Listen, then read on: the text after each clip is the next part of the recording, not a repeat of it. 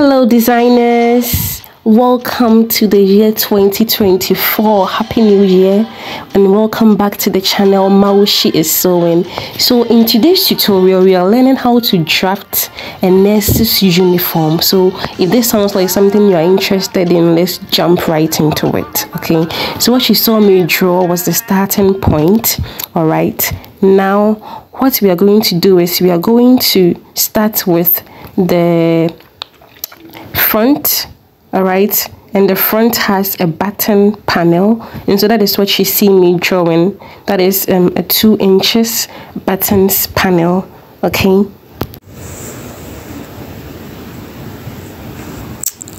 all right guys, so once this is done, I'm going to fold this panel inside to avoid any confusion. Okay, so that is what you see me doing. So once this is folded in, we are going to put in our dimensions. All right, so this person I'm working for has a bust point of 10.5 inches, and so that's what you see me putting here. And then I will put in her shoulder to waist at 15 inches. All right, and her hip at 23.5 inches. So that is what you see me marking out. So guys, I want to add that the person I'm working for has a bust of 36 and a waist of 30 inches. All right, good. So what you see me marking is her length.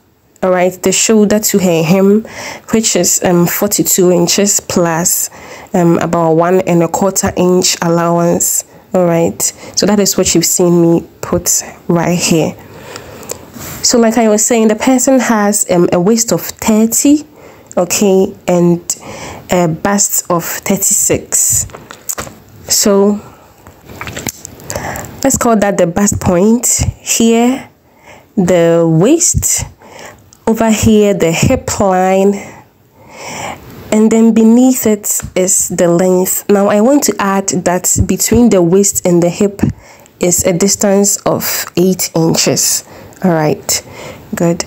So this is what we have, guys. Now guys, I'll be using 3.25 or 3/4 for the neck width. All right, but before that, let's work on the shoulders. Okay, I'm using a shoulder width of, guys, a shoulder width of 7/4. All right, so you've seen me mark it there, or 7.25. Now beneath that shoulder width measurement, I stepped down by 1 inch, sorry, and I connected it to the end of the neck width.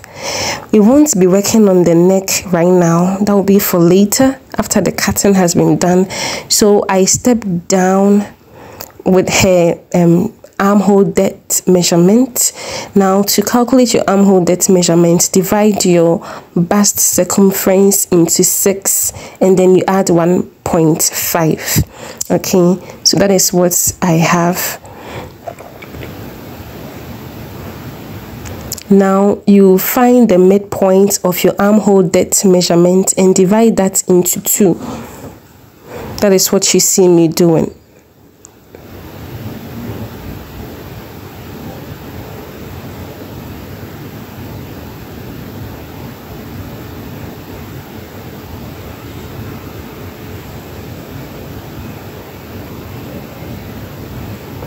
Once that is done, you connect the midpoint to the a quarter of your bust measurement, as in divide the bust measurement into 4, mark it on the chest line, and then connect that midpoint of the armhole depth to it, and then connect it to the shoulder slope with your curve, as you see me doing.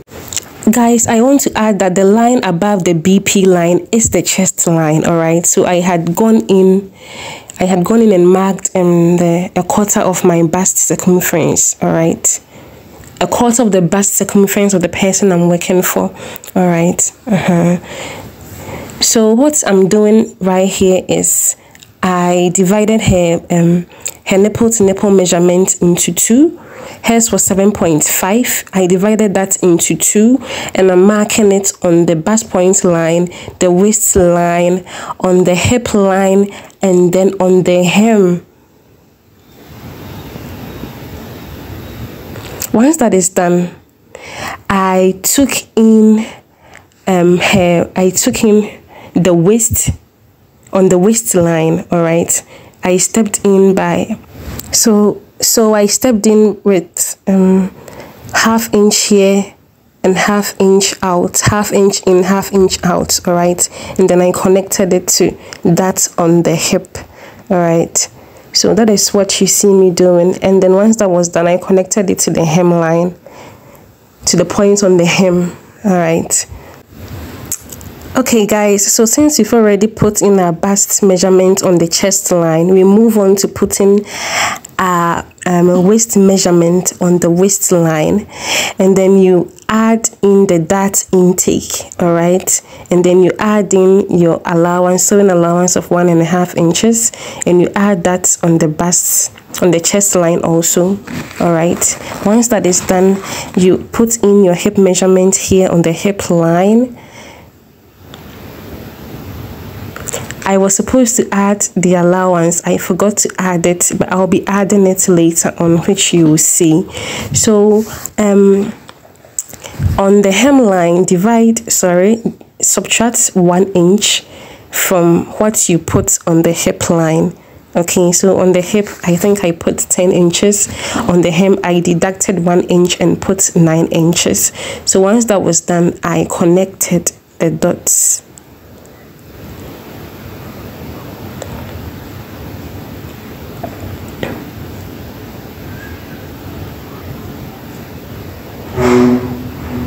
So it was at this point that I realized I forgot to add the allowance on the hip line. Okay, and so this was me making amends, making the corrections.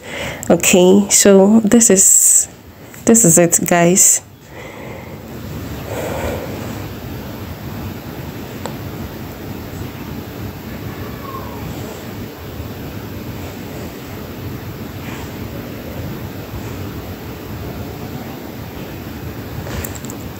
Now you could have used your curve to draw the hip in a curved way, but I decided to use my ruler because when I'm sewing, I'm going to sew it in a curve. All right, and so once we are done, we cut out the pattern. Remember, we are using this pattern to cut both our front pieces and our back pieces, and so be sure to cut the back first. Okay, just as you see me doing.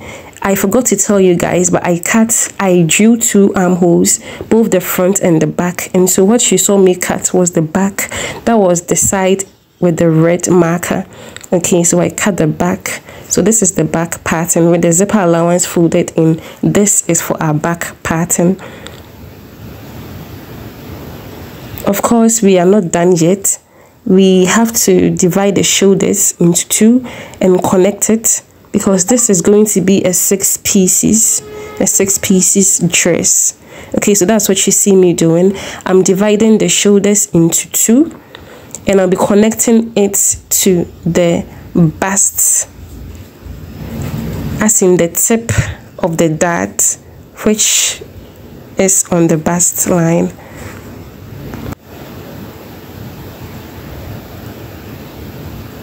So this is it, guys.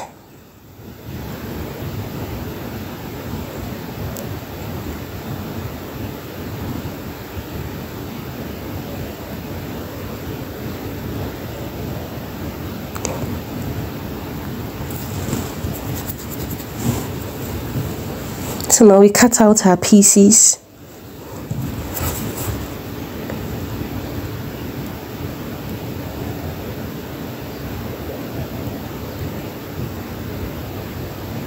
Now all that we are doing is we are cutting out the dart from this dress, because by cutting out the dart, we are creating a 6 pieces dress. All right, so that is what you saw me do. So this is basically it. We'll be using this pattern to cut our front pieces and our back pieces. So here is the material. The greenness is uniform with the white Peter Pan collar. That is what we are sewing. All right. So this is what we have here. Here is the center piece or the center front. All right. The center front for both the front and the back. So I placed it on the cloth, pinned it, and then drew it out. And then I'm adding allowance. I'm adding allowance on the side. As you can see, I have denoted the waist and the hip lines to help me add my allowance. Okay, now you can go ahead and draw out your neck dimensions. I used 3 to 4th for her neck width, and then 3 inches for her neck depth. But later on, I had to increase the neck depth. So I think by using 3.5 inches is fine. Yes, 3 to 4th as in the neck width, and then 3.5 inches neck depth is fine for someone with a bust of 36. All right, even a bust of 38, that will be equally great or good. Yes, so that's what I did. And now I cut out. Now you ask, why are we adding allowance on the other side? Is because you are going to be joining the left and the right to the sides of the front.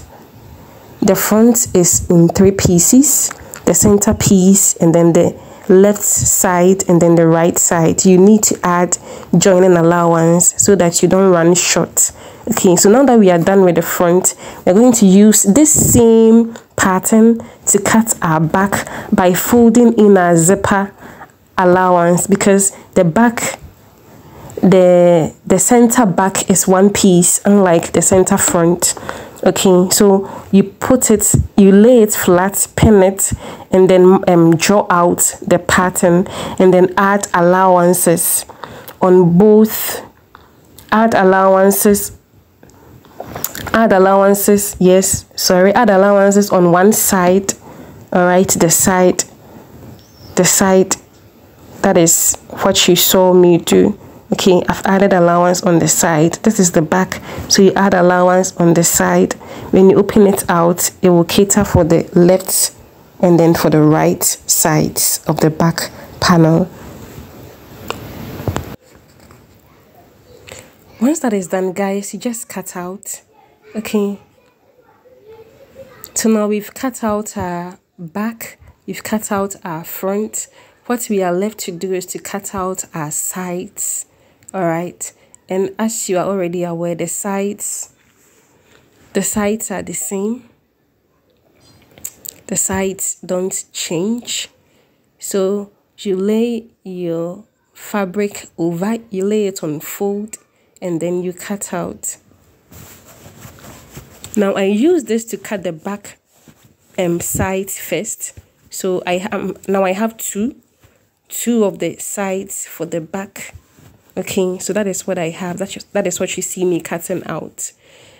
Remember, before we can cut out the sides for the front, we need to cut out the armhole. Cut out the front armhole, which we are yet to do.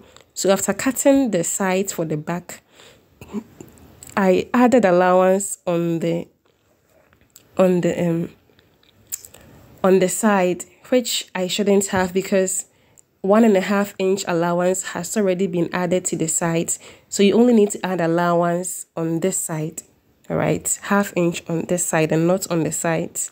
Okay, so this is what I was talking about. We need to remove our front armhole before we can use this pattern to cut out for our front sides. So that's what you see me doing. So now we are good to go. fold your fabric into two, put it on fold, all right, just as you see me do. Then you lay your pattern over, draw it out, and then add your joining allowance. As you can see, I didn't add any allowance on the sides because it's already been catered for. So once that was done, I came to work on the sleeve. I want to add that a detailed tutorial is on my channel, so you can check that out. But this is going to be a turn-up sleeve. So I added 2 inches allowance to her short sleeve length of 9 inches, and so I'm drawing it out with a length of 11 inches. Okay, so that's what you saw me mark out. Can you see that? 11 inches. Now what you see me drawing is the 9 inches it's supposed to have. As I said, I've already added 2 inches, so the rest is the allowance I added. So after all is said and done, you fold it like this and then fold it on top like this in a turn up. Okay, and then you stitch it like so. So whatever inch you want it, add 2 inches to it. And then I'm using the sleeve cap, or the cap sleeve length of I think I used 5 inches, 4.5, and then 5 inches is fine.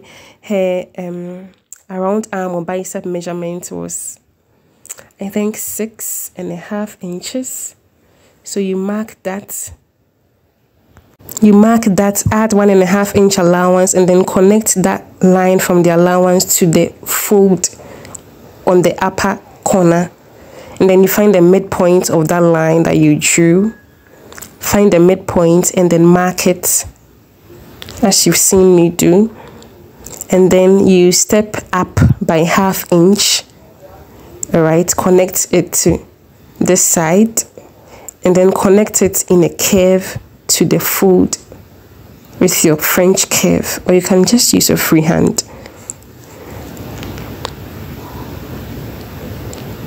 Now you step down by 1/2 inch on the midpoint, then you curve it like so. Turn your French curve and then you connect it to the fold in such a way that you have a visible S.